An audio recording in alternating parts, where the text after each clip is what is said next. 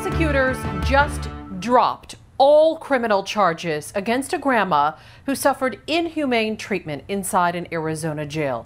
The ABC 15 investigators first exposed the cruel and unusual punishment of Tamara Barnicoat, who was forced to drink toilet water in her cell. Investigator Melissa Blasius has this update.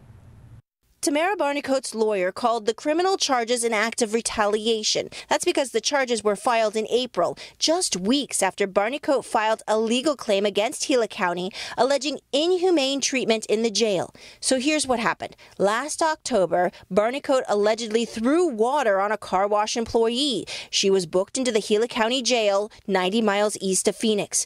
Her jailers dry celled her, turning off all water to her cell for at least 2 days.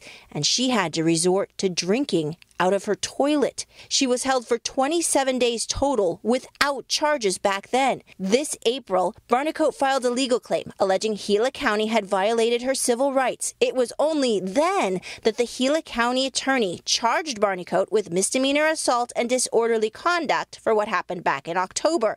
Barnicoat's lawyer asked for an outside prosecutor who reviewed this case. This week, the prosecutor dropped all criminal charges against her, and the judge formally dismissed the case. I'm investigator Melissa Blasius, ABC 15 Arizona.